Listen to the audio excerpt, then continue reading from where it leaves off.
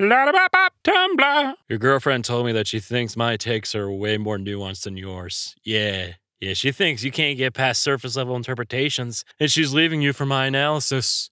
Sorry. Not writing, not writing, but a secret third thing. Letting my story spin around my head like a microwave.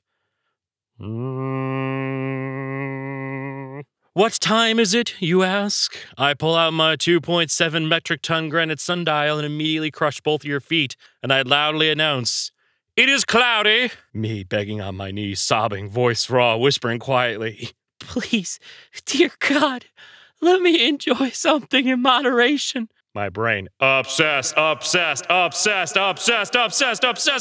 say Candyman 5 times while my homie says Beetlejuice 3 times, and we're gonna make them fight. Okay, maybe there is still some funny people on Twitter. And here comes Bloody Mary with the steel chair! So I would love to be a werewolf, but my main worry is if it would affect my digestive system. Like, I love eating stuff like grapes and chocolate, but I'm not sure if my wolf form can handle it without keeling over and dying. Guys, that's a new writing prompt.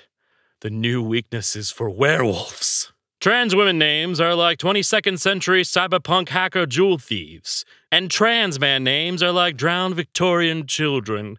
Exactly as it should be. If I may add, NB names are often just like nouns. I had a classmate once named Brick, and that is the single most powerful name I've ever heard. One time, I dreamt someone sold my OC as an NFT, against my will, and we fought over it in a Zoom meeting.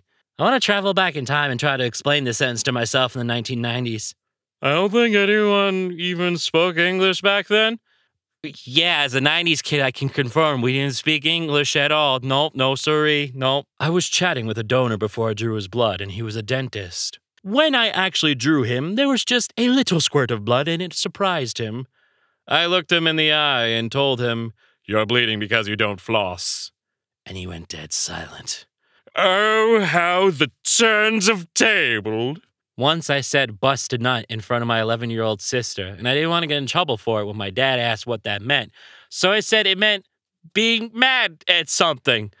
And my dad has meetings regularly with 4-star admirals, and I really didn't think he'd remember this, but he dropped his shit and he said he was gonna bust a nut and explain to him what I told him it meant. And now apparently they like the phrase. Ellie, you're gonna cause a goddamn international crisis. You know, a lot of scantily clad women with numbers in their URLs are following me lately. They must be smitten with my devilish charm. Minimalism is cool, but have you ever had all the things you love in your room? Not since she left. Oh, dude. Someone give T-Boot some love. Jesus. Masked individual with they/them pronouns. Call that an non-binary. Working in an office is just like being in a horse movie, except the horse is a printer. I'm the only one in the office who can make it work, and it's because the printer and I have a special bond. It's a wild and untamable spirit, and we're going to win the big race. I can't believe horse girls are secretly working in offices now. Spotify Wrapped, but it's your bank showing you your 100 worst purchases of the year. My Keanu Reeves Jesus bath mat is the top of the list. I humbly request a visual. Bank says worst purchase, but my heart says best. I love it, and I want one. Friendly reminder to assume that all my OCs are bisexual unless explicitly stated otherwise. It's buy or die in this house.